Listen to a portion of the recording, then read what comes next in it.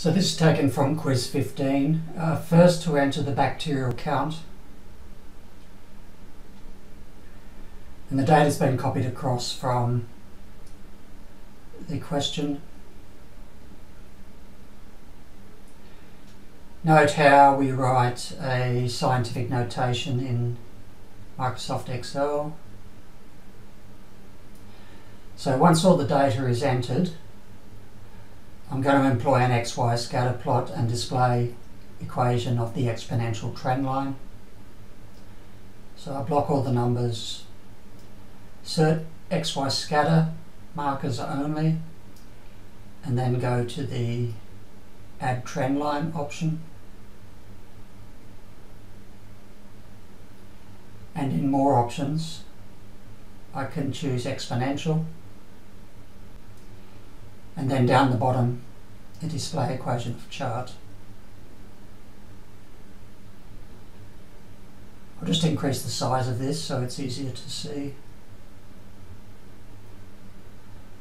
Okay, so we now have the model of best fit for the data, and we can use this to make predictions going forward.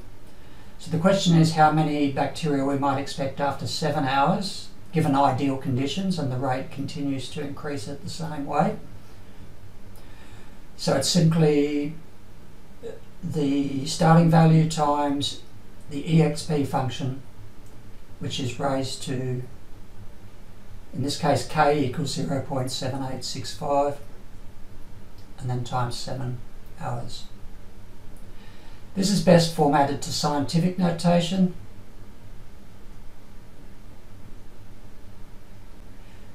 And the answer is of the order of 3.2 times 10 to the 7 bacteria.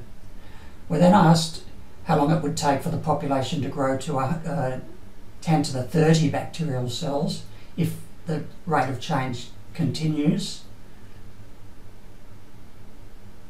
So entering 1 times 10 to the 30 as the count value, and then we employ the formula that is marked in red there.